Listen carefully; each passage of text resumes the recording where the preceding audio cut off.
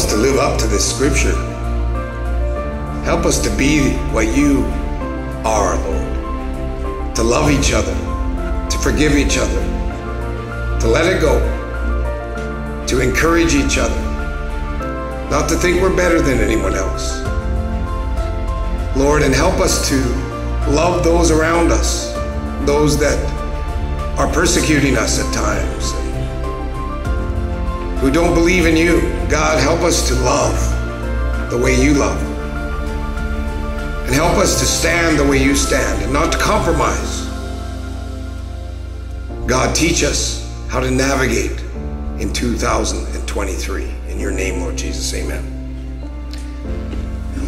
Marvin was a good guy. Marvin was a good guy. He lived in a little town called Granby, Colorado, about the same size as Westlock. And he had a muffler shop. And people liked him. He had a good reputation. He was the kind of guy that would give you the shirt off his back. He was one of us. But Marvin had trouble letting things go. Maybe you have trouble letting things go. I know I have, for sure. It started with a disagreement with the local municipal government. You know, like David Truckee and those guys that are here in town, right?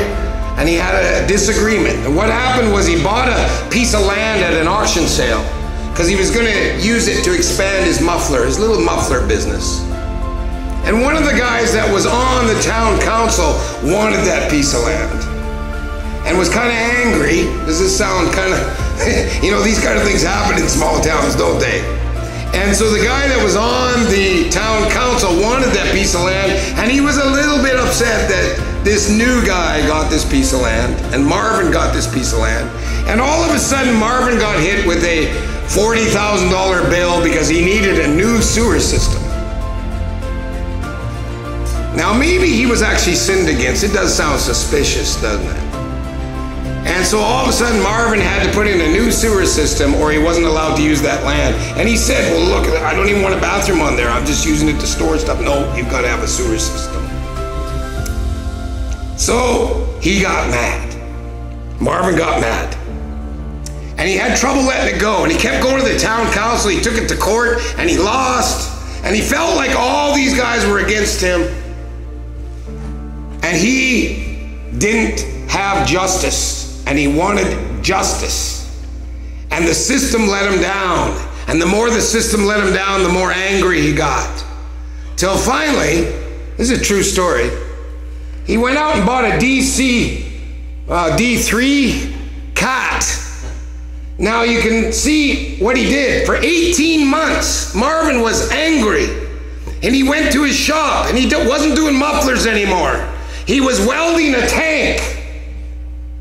This good guy that'll give you the shirt off his back, that'd like to go cross-country skiing. And he welded iron plates all around this DC-3 tank cat every day for 18 months.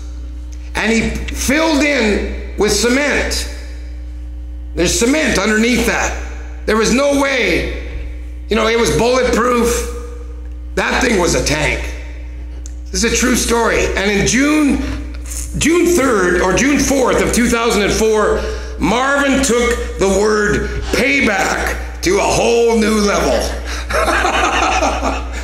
A whole new level. There's Marvin. A good man pushed past reason. Now, the question I have for you, and I ask myself this question too, are you building a tank in your garage? Or better yet, are you building a tank in your heart? No. I hope that answer is no. Because we can spend time thinking about how to pay back when somebody sins against you, and your whole muffler business is ignored. Your whole life is ignored. And what happens when we do that? On 2004, Marvin went into his homemade tank and he welded the trap door shut. He was not planning out coming out alive. He had made up his mind that he was going to get justice, and if it took his life to do it, he was going to do it. And his plan worked perfectly. This is an amazing story. So that you can imagine a small town police force as he's driving this tank into his nemesis, his enemies' buildings. So he went to the former mayor's house and leveled it. Wouldn't you like to do that? Is there a part of you that goes, yeah, right? There's part of me that goes, wow, Marvin, wow. You know, there's a little bit of respect that I have. But what did it gain him? And then he went to the hardware store. Well, first of all, he leveled the guy was on town council that wanted that piece of land. He leveled his business. He had a cement business, leveled it. And the police were shooting at him, and you know, they couldn't do nothing. And he made national news, of course. Homemade tank rampage. We might need a SWAT team, was that? You know. and so this was his plan. I got hurt, so I am going to hurt back. I got hurt, so I'm going to hurt back. People are going to pay for what they did to me. Yeah, right. But what good does that do? Now, in all honesty, I did this. I never built a tank, but I decided, I've done this more than once, and I bet you have too. I got hurt, and I'm going to make sure they pay. And there's various ways you can build a tank. There's various ways you can make them pay back. You can just leak your story into the community. And your story will be your side of the story. And your story might include some truth and some untruth, some exaggerations. Your story might include some slander. Your story might include some gossip. And you can try to get people on your side and try to hurt that person's reputation. I've done this where I've wasted years focusing on punishing others instead of putting it in God's hands. Now we read that.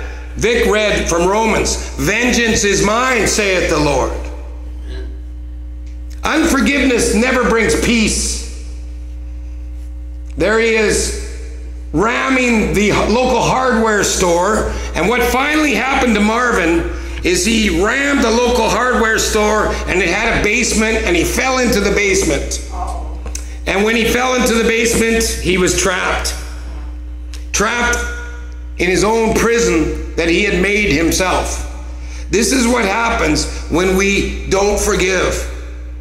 We build our own tank and we try to hurt others, and we end up building our own prison, and we ignore our life. We ignore what counts. We ignore God. We ignore his choosing you to be the salt of the earth, choosing you to be the light of the world. We ignore your abundant life that he has for you. And you get trapped in your own prison, and you know what happens? You die. You die. And Marvin died. Unforgiveness never brings peace. It always steals your time, your joy, your life, and eventually it leaves you dead, trapped inside a prison that you built yourself. Unforgiveness, unforgiveness, unforgiveness. After getting trapped in the basement of the hardware store that he was in process of destroying, Marvin ended his life inside the prison that he made himself. And the police snuck up on him, and they had a hard time even getting to him. They had to bring in a cutting torch to even get inside. 18 months every day. Boy, if you guys ever feel that bad, please come and talk to somebody. Yeah. You know, I can spare you a lot of money, a lot of pain, a lot of time, a lot of nonsense that really does nothing. Marvin was angry about thousands of dollars and hundreds of hours that the municipal government forced him to spend upgrading his sewer system, and his anger and unforgiveness ended up costing him his life. I think the $40,000 wasn't worth it, was it? Yeah, the land wasn't worth it. Colossians 3:13 to 15. It's all about Jesus, part 10. Get over it. Get over it. So this is really short, really simple, but hard to implement. So as we're talking about this, I want you to think about if there's any bulldozers that you're building in your heart, and maybe we need to redirect your energy into serving God instead of building bulldozers, because bulldozers are a waste of time. There is a bulldozer, and God wields that one. And when it's time, he does bring judgment, and we can trust him for that. And the reason you trust God is because if he wants to forgive them and he brings them to the cross, then he will forgive those people. And that's what he ultimately wants. And if they really are seeking to be forgiven, they will go back to Marvin or you and say, I'm sorry, and how can I make that right with you? And that's what God's plan is. But if they don't, if they just continue to hurt you and hurt others, God will bring justice. The story of Sodom and Gomorrah is a good place to start. What the character of God says, hey, Abraham says, if there's 50 people, will you destroy it? He said, no, I'll spare it for 50 people. If there's 40, if there's 30, if there's 20, if there's 10. The character of God is extremely patient, extremely loving, extremely kind. But when there's no hope, when there's no hope of salvation for those little babies, when there's no hope of salvation for those mothers, when there's no hope of salvation for the world, Jesus will come back, and he will have a sword in his mouth, and he will destroy this world. He will bring vengeance. But that's his job. That's not our job. There's no way we could do that job, because we don't know if there's hope. We don't know if somebody has hope for salvation, or somebody has hope to turn their life around 30 years from now. We have no idea of knowing. We can't do vengeance. We have to let it go. We have to let it go. Make allowance for each other's faults and forgive anyone who offends you. Remember, the Lord forgave you, so you must forgive others. Point 1, you must forgive others. Make allowance for each other's faults and forgive anyone who offends you. Some people just rub you the wrong way. There are some things that will, as we get closer together, you can get irritated by people. And that's okay. Our little church here we are family. And we get close. I've been to churches where you don't even really meet other people. You hardly even know them. And our church has, I think it's wonderful. We have long-haired people and conservative people that love each other. We have charismatic people, Pentecostal people, and Catholic background people that love each other. That's hard. We have people that grew up in a Lutheran church. Brian, you grew up in a Lutheran church. And then we have people that were Anglican. Lindsay, you went to an Anglican church. Well, a little bit. That's not really what you are, but I went to every church. You went to every church. What? Except for the Jehovah's Witnesses. Haven't been there yet. Well, and I like that. I like that because the truth is the Bible doesn't talk about Catholic, Baptist, Pentecostal. It doesn't talk about membership. The Bible talks about you love Jesus and you're a brother and sister, or you don't love Jesus and you're not a brother or sister. We are all unsaved, and some of us are saved because of Christ, and some of us aren't because, you know, you can argue, was it our choice, was it his choice? But the bottom line is there's only two kinds of people. Sinners that are saved and sinners that aren't saved. So when you have this family and you're getting along and you're close, you can rub each other the wrong way. I have a redneck background. I don't know if you guys realize that. I think there's two kinds of people. There's hoity-toity people. Those people don't burn styrofoam.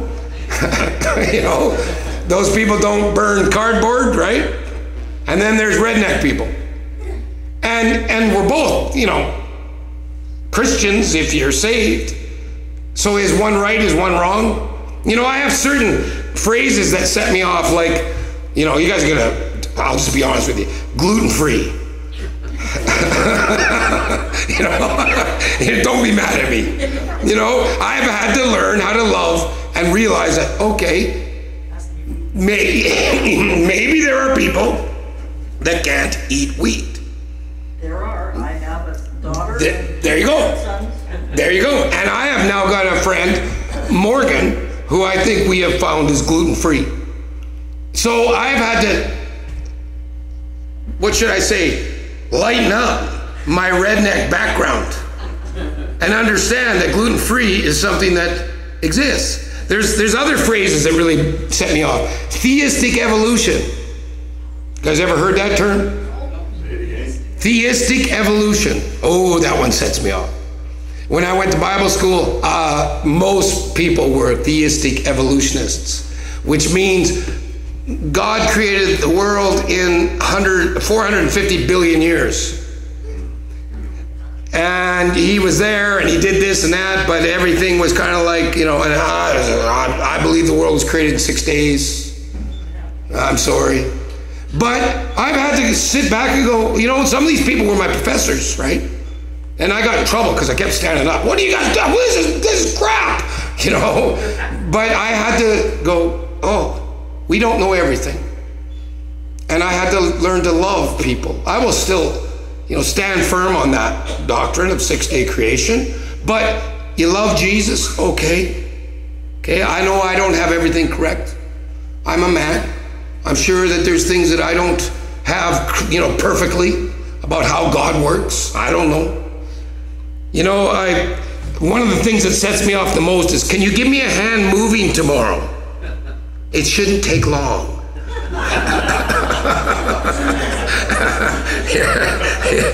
Some things are not worth fighting for. Some things we're not even worth bringing up. When somebody says it's gluten-free, it's not, I shouldn't even bring it up. Oh, we've been eating wheat for thousands of years and now you can't eat wheat. I don't need to talk about it. I can let it go. I can have compassion and understanding. I can just let it go. I don't even have to bring it up. Some things aren't worth fighting about. Choose to love. I think that's what make allowance for each other's faults. Some character flaws in me. If you love me, you let it go. And sometimes you need to stand up to me. Now, a good way to know this, first of all, you got to hear from the Holy Spirit before you go to someone in love. Anyone, I'm going to talk more about that in a bit here, but anyone who's ever, if somebody's hurting a lot of other people, more than likely God wants you to confront that person. Does that make sense? But it must be in love. If it's just hurting you, let it go. Doesn't matter. See, that's what I do, and I think it's a good way. But really, we got to hear from the Holy Spirit. If the Holy Spirit's saying, okay, but do you think Marvin heard the Holy Spirit go build, a tank and rip down the mayor's? Well, maybe, right? Maybe, but I don't think he wanted him to end his life. He landed in a basement. Yeah. I think that we all need to, a lot of things we let it go. Like anyone who's ever been married knows that there are little cultural differences and habits that you got to just overlook. You just don't harp on them. Like taste in music. That can divide churches, by the way. Taste in music can absolutely split churches. I've seen churches split over having a drum set. I've seen churches back in my day that were split over acoustic guitar. They didn't allow acoustic guitars. And you got to have love because it's culture too. And I think when it comes to music, I think we have to honor our elders. That's very important. I think honoring your elders comes into play. But the elders also have to love the younger people. So it's about love, you see. And taste in clothing.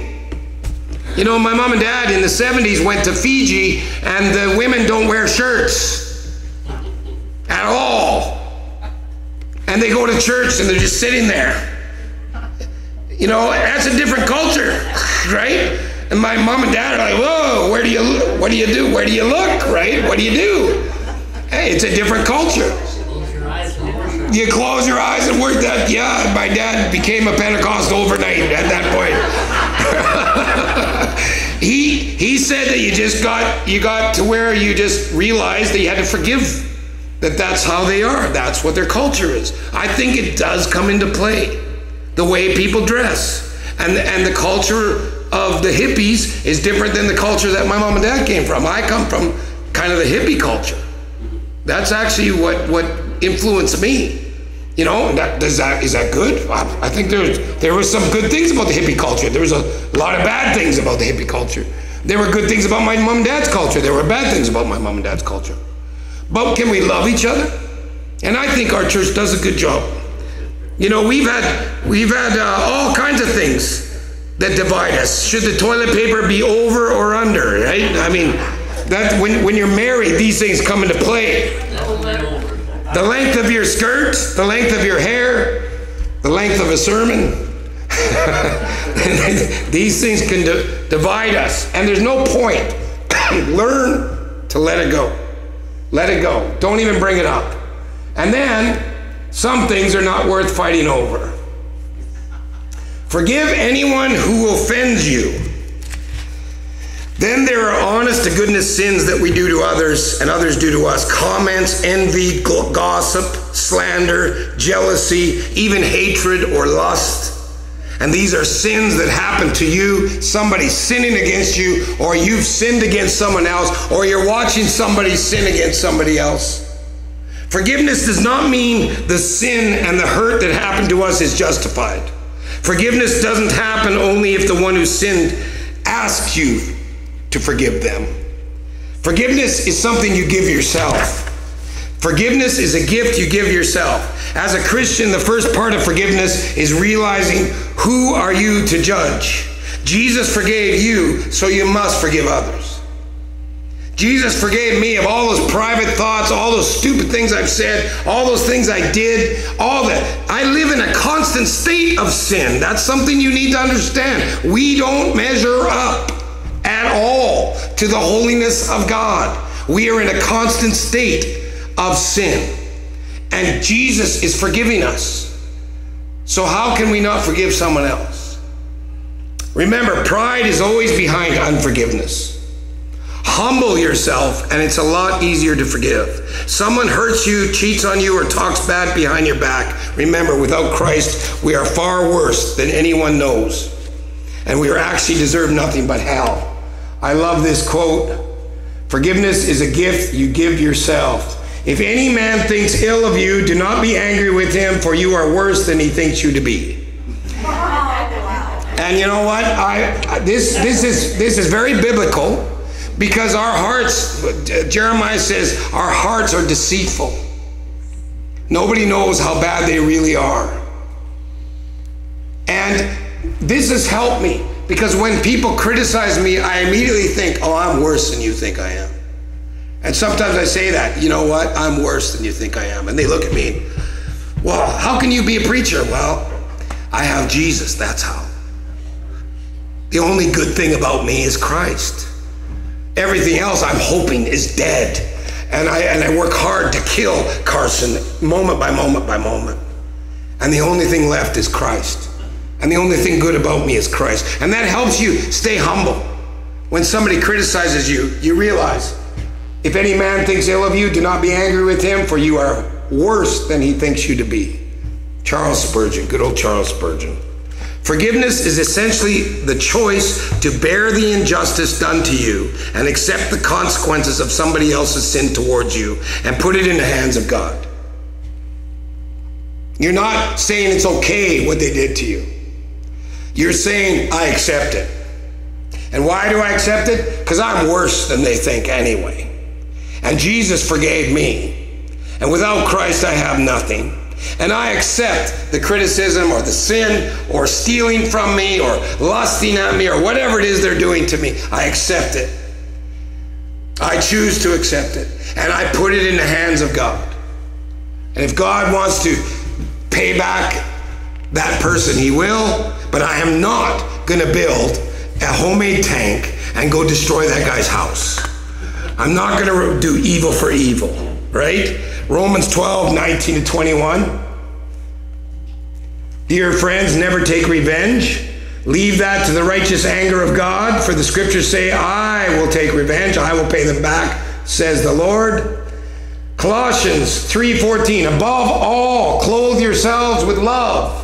Above all, the biggest thing, the biggest point, the biggest foundation, and the Bible is full of this. Jesus said, a new commandment give I unto you, that you love one another. All the way through the Bible, love your neighbors, love God, love your neighbors, love God, love others, love God. All the way through John. John is always saying, love each other. They will know we are Christians by our love. So what is love? What is love? Clothe yourselves with love, which binds all of us together in perfect harmony. Love is patient. Clothe yourselves in patience. It's easy to be patient if you think about how patient Christ has been with you. How patient has he been with you? Can we extend that to others? So we need to love new Christians that are still drinking or still doing drugs or still swearing. We need to love them. We need to be patient. It doesn't mean we're okay with getting drunk and getting high and swearing and, but we are patient. So today, Adrian said his friend Timothy, we're patient with Timothy. He says, Timothy, you got to come to church and you got to look like us and you got to talk like us. No, we're patient. So he's sitting there swearing at his table. Adrian is patient with Timothy. And I think we need to be patient with each other. None of us have got it together, to you. Surprise, surprise. None of us have it together. We have to be patient with each other. We have to be patient with somebody that gossips. We have to be patient with somebody that actually thinks they're better than you. Be patient. God will deal with that. God will deal with that. Pray about it. You spot problems in other people, pray about it. But always, what did I always say? Check your own beard first. It's easy to say you got ketchup in your beard, but what about my beard? Maybe I got ketchup in my beard. Check your own heart first. That happens to me all the time. There was just the other day, Sue says, hey, you got, I don't know what it was. I think it was a half a chicken was in my beard or something. And I said, what about your beard? Love is patient and kind. These are decisions, you see? Love is a decision. Clothe yourselves in love. Make the decision. Love is patient and kind. Love is not jealous or boastful or proud. Not jealous. Wow. Jealous? The other day I heard somebody was taking their family to the gospel chapel, and I was like, why are you going to the gospel chapel? What's wrong with our church? And I said, no, they're going to see Jesus. They're going to learn about Christ. I'm happy about that. If I hear they're not going to church at all, you might get a knock on the door. Jealous, boastful, or proud, or rude. It does not demand its own way. It is not irritable and keeps no record of being wronged. Doesn't bring it up ever again. I'm getting better at that, but that one, I sin at that all the time. Somebody wrongs me and I bring it up from 20 years ago. What a waste of time that is. And what about me? What about my past and my sin and my mistakes? It does not rejoice about injustice, but rejoices whenever the truth wins out. So, confronting in love is always preceded by prayer and self-examination. Holy Spirit led, delivered with a humble heart, grounded in biblical truth, saturated with love. So, like I said earlier, there's a lot of things not worth fighting for. We just forgive each other's faults. We let it go. But there are things when they start hurting people, and especially if it's hurting people other than yourself. If it's hurting yourself, let it go. Jesus had his beard ripped out for you. Jesus had his body completely ravaged by torture for you. Jesus carried your sin and had the wrath of God. I don't think we know what that means. The wrath of his Father on him for you. So somebody's upsetting you, somebody's sinning against you. Remind yourself what Christ did for you and let it go.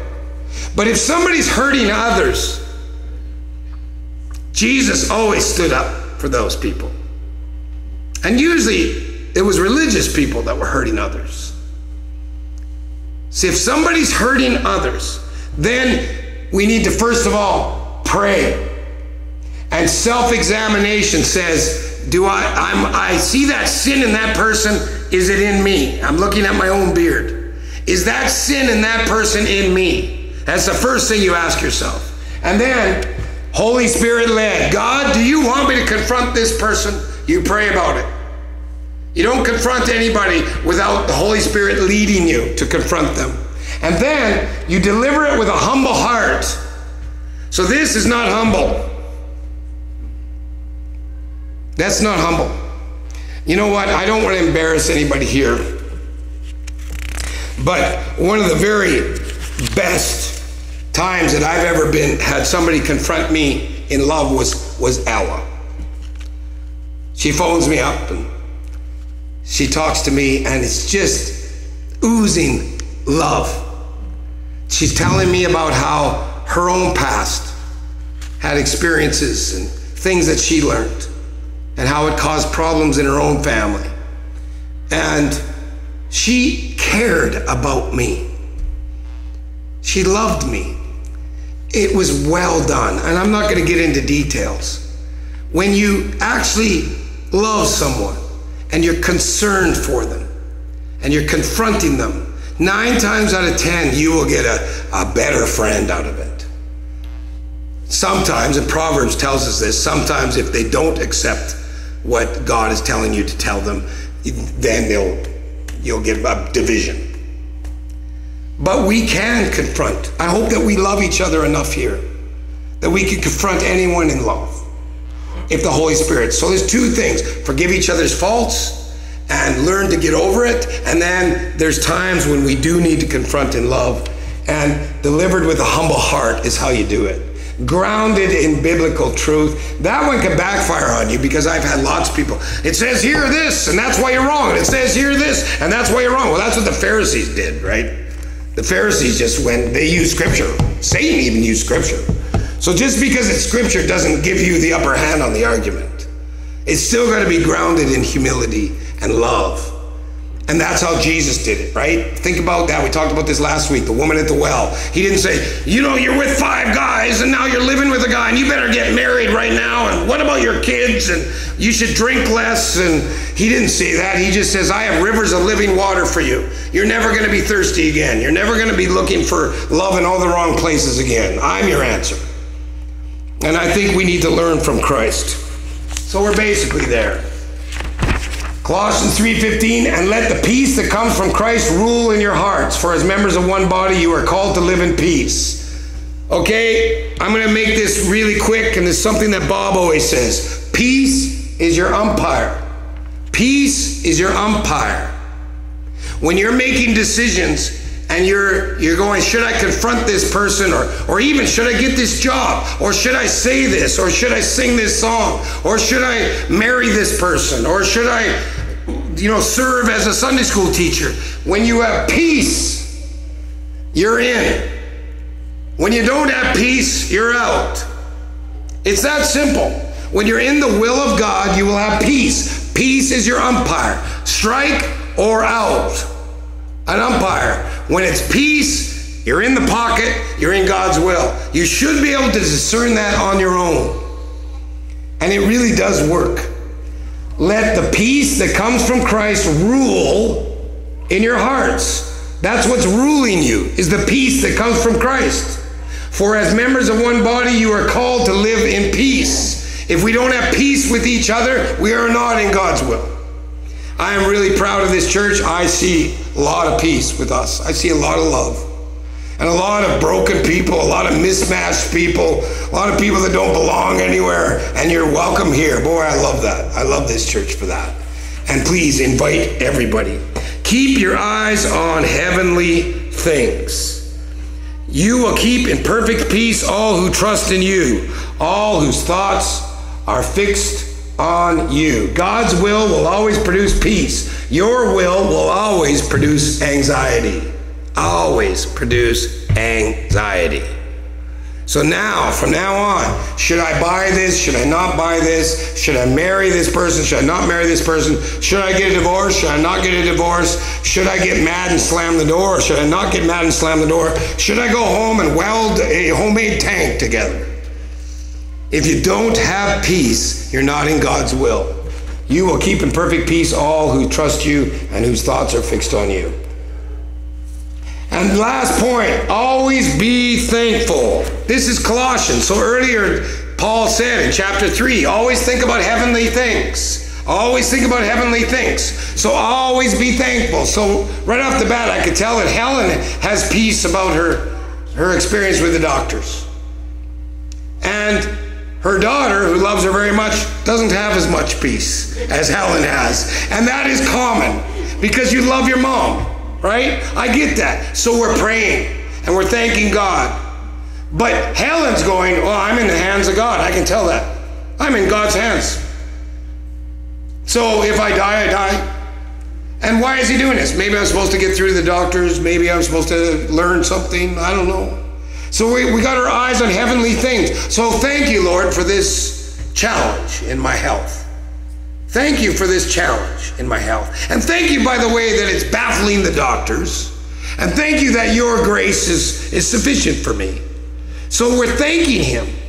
How can we thank God that Katie is 24 years old and it looks like she's dying of cancer at this time? Isn't that right, Winnie? 24 years old. Well, we can thank God for the 24 years she's had. We can thank God that she's probably faced with some eternal decisions. When you know you're dying, you're either going to believe and reach out and cry out to Jesus, or you're going to not.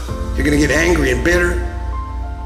But we can trust that God is doing something eternally for her and for the family around her and for her friends.